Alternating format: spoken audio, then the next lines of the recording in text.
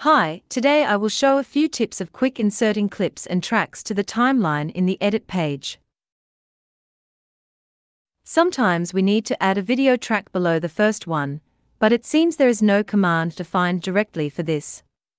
From the right-click context menu, we can choose Add Track, but it always adds the new track to the top. With the Add Tracks window, it has the options of how many tracks and where we want to put them, but it seems a bit tedious. I wish there are options in the context menu that we can choose to add track above or below. Instead of using the Add Tracks dialog, there is a keyboard shortcut we can use to achieve this faster. In this timeline, we have one video track. Lift up one clip in the timeline to the track above, and then drag the clip down while holding Ctrl and Shift keys. Release buttons when a new track is added below. Drag the clip back to its original track. We now have a new track added below the first track, with only a few clicks. In the case of multiple tracks in the timeline, there is no need to lift up a clip. We just Ctrl Shift drag down a clip in the second track. A new track is added below, and then move the clip back. With this Ctrl Shift modifier, inserting track in the middle of others also gets easy.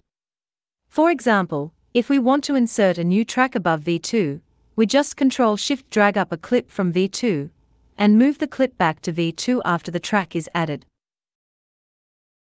We can also use this keyboard shortcut to swap clips between different tracks. For example, we have multiple tracks in the timeline, and we want to add a background underneath as the bottom track.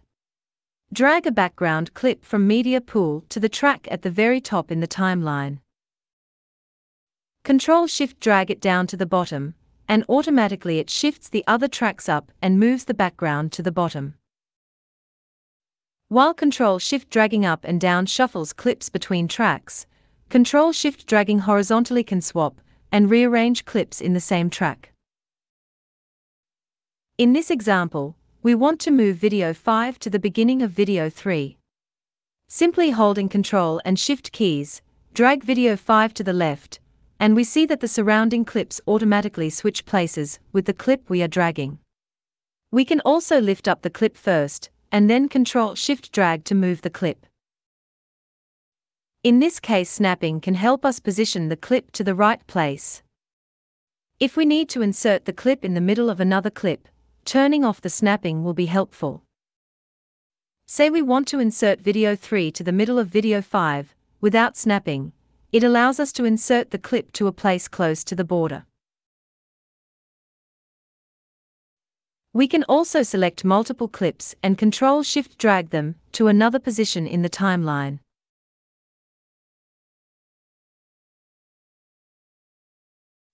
The Ctrl Shift modifier is also helpful when inserting clips from the media pool or source viewer. Select and Ctrl Shift drag a clip from media pool to the timeline. Clips after the pointer position are shifted to the right automatically, leaving room for inserting the new clip. Release the mouse, the new clip is inserted into the timeline at the mouse pointer position.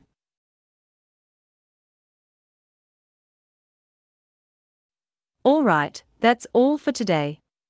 Thanks for watching, and see you next time.